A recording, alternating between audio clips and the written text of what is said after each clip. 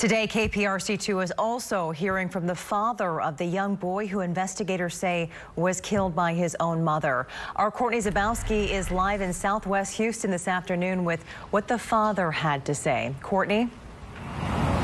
Christine, we're at Arthur Story Park, where Mario Sanchez, Jason Sanchez's father, would come with him on the weekends. They would fish here, they would run around. His father still can't believe he's gone.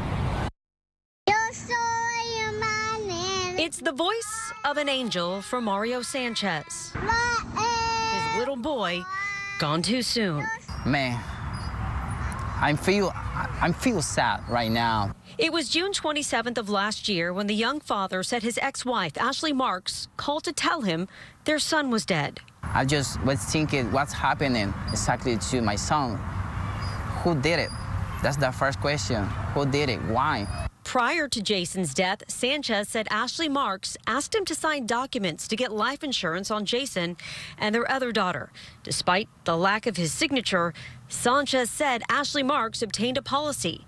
Sanchez believes Ashley Marks killed their son for money. When I hear to Ashley telling me that Jason died, I don't believe her. I was thinking that was a dream, a bad dream.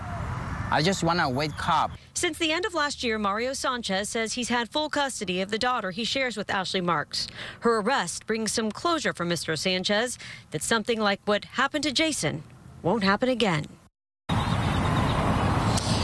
And Ashley Marks just had another child with another man. CPS tells us that that child is in custody. Christine?